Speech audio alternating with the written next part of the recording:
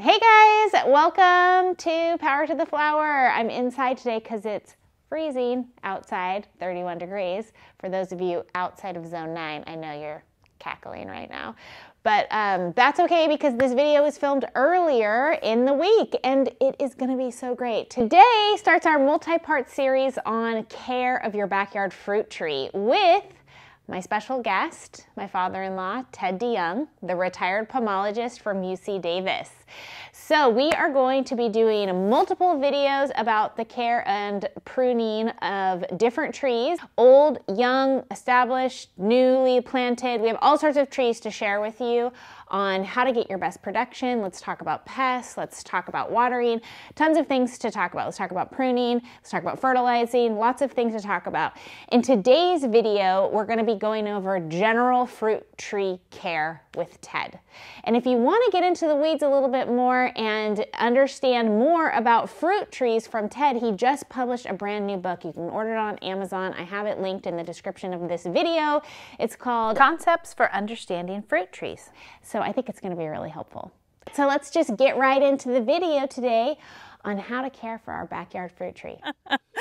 Hi, welcome to Power to the Flower. I'm Kara, and we are here in a friend's Zone 9 backyard with her fruit trees, and the scientist, my father-in-law, Ted DeJong, is here with us. So let me first introduce you to Ted DeJong, my pomologist father-in-law. Ted, hello, welcome to Power to the Flower. Hi, Kara. We have this microphone situation that we have to share one mic, so sorry about that. But I thought it would be nice for everyone to know how Ted became a pomologist in the first place. How did you decide that this was an area of interest for you?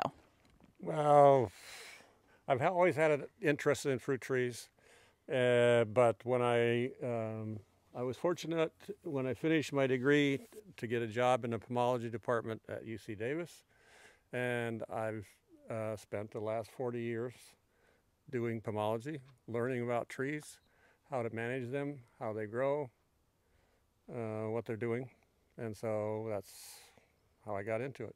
And we are so lucky to have him here today with us. Yay! So in this video today, what I want to do is talk about, for the average backyard gardener, what happens when you move into your house and you have some established trees. We are going to deal with typical problems gardeners run into with watering, pests, and pruning, and answer a lot of questions such as, why is my tree leaking sap? Why are the tree trunks sometimes painted white on fruit trees? How much should I water my tree? And how should I stake my tree properly? When should I prune my tree? And then answer the question, why do we do all of these things? Okay, so first of all, these are Japanese plums, at least this large one is, and this one here behind me, two different Japanese plums. And this is quite typical of what you have in people's yards. They haven't paid a whole lot of attention to them. They're pretty decent shape. However, they haven't been pruned for a few years, I'm sure. So we have our backyard fruit tree and now we've noticed it's leaking sap. What is this about? This one here has some gumming and so on the trunk, and homeowners were questioning the gumming. Either some sort of heat damage or some diseases, but typically for plum it's not a huge problem. If you have apricot and cherry and they look like that, then within 3 or 4 years the tree's going to die, but this tree is probably not. I would recommend definitely painting the trunk of this, because this tree particularly has a lot of cracked bark, and on the other side here, disease is even worse. And I think that's probably caused by heat stress and sunburn.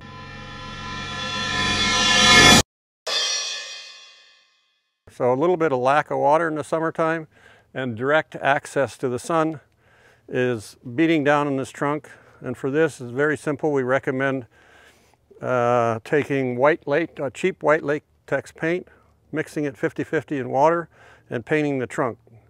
That will help this a lot. So you can see this was already painted like up to here.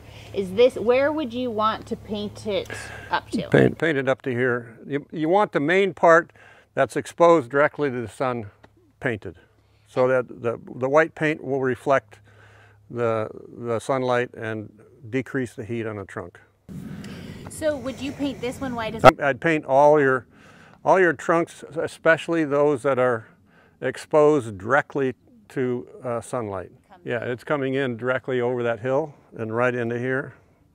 And in you know, it's okay today, it's a nice cool day, but in summer when it's 90 degrees out here, this trunk's the temperature of this trunk will get up way over 100. Okay, so we have a good idea of how to prepare our fruit trees for sunburn. Now, what about watering? He mentioned that the problems in the trunk were from underwatering and sunburn. Let's talk about the watering. Any thoughts on watering amounts? If you're an orchardist or a grower, they calculate the amount of water that they apply and all of that.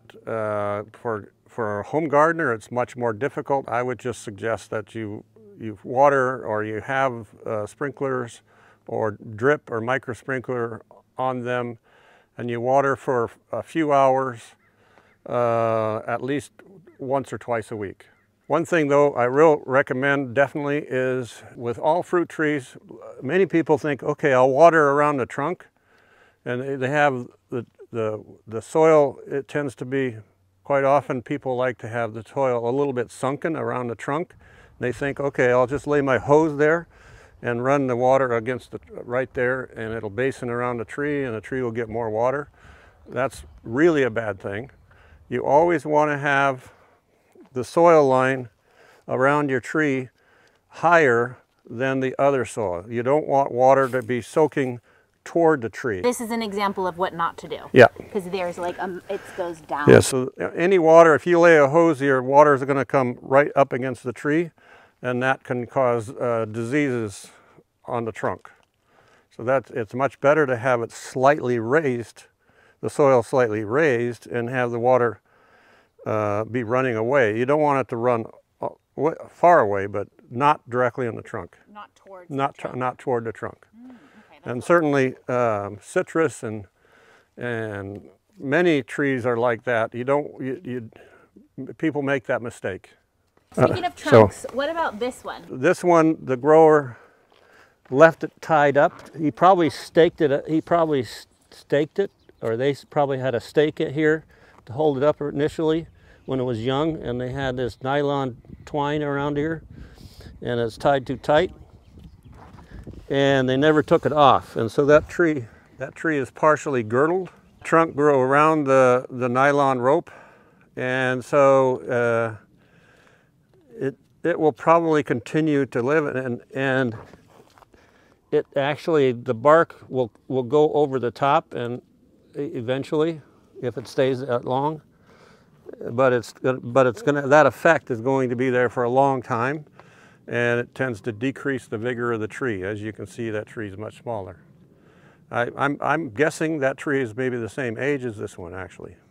They tell us that one's a pluot. This one's a Japanese plum. So that's a very important tip.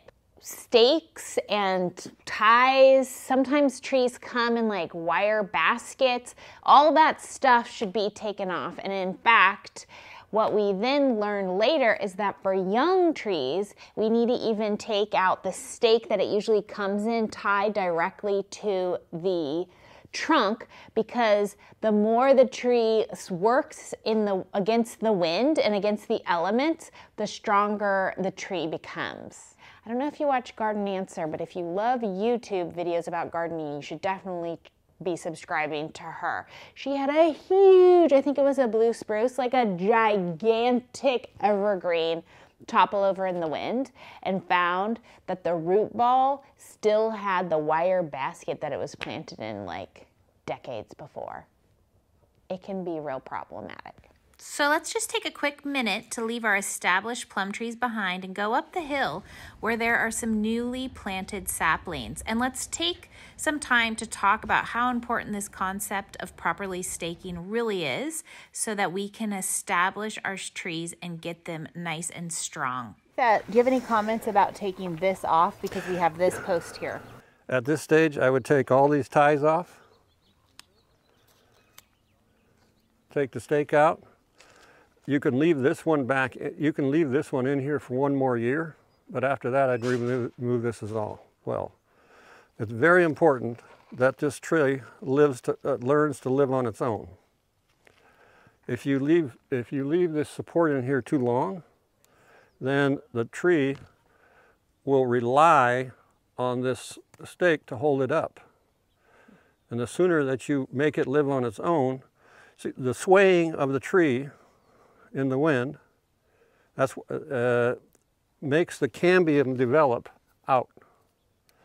So that this trees grow in both directions. They grow shoots that are growing up, but they grow wood in diameter. That's obvious because that has a bigger trunk than this, right? So, but the more this tree sways, the more it's stimulated to grow the thicker trunk, or a trunk that's stronger. So if you don't let it feel the forces of nature and the wind blowing, it will be weak. And then once you take this off, the tree's just going to, or have a bigger chance of doing that. So that's why we recommend doing this rather than this. So when you come home from the nursery and you have this guy, take it out immediately and instead put something else in. If you have this, I would take it out immediately, yes. There's no damage yet, but you want this tree to be moving around a little bit like that on a windy day. Does it also help stimulate the root system? Yes, it helps stimulating the diameter growth in the root as well, and the outward growing.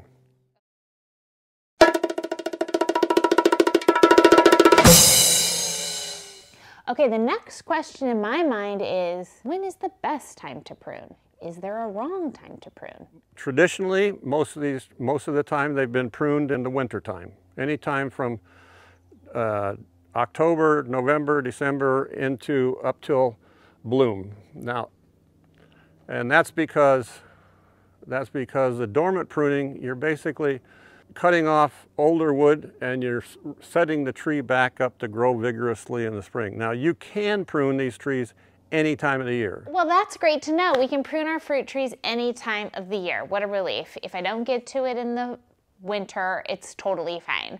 But Ted's going to explain to us right now why growers typically prune their trees in the dormant period when there's no leaves between the fall and the winter before the bloom comes on, because it actually makes a lot of sense. If you think about the trees, the leaves on a tree are basically miniature factories. So the tree is, in the springtime, is growing new leaves and building new factories. So if you prune in May, after those new factories have been built, and you come and cut a whole bunch of canopy out, then you're removing the factory before it returns on the investment of making the tree. You're basically decreasing the vigor of the tree that way. But it's probably not going to hurt the tree at all to prune. You can prune even in the middle of the summer. I wouldn't recommend if it's over 100 degrees Fahrenheit, because then you can scorch some things. But generally, it's not going to hurt tremendously.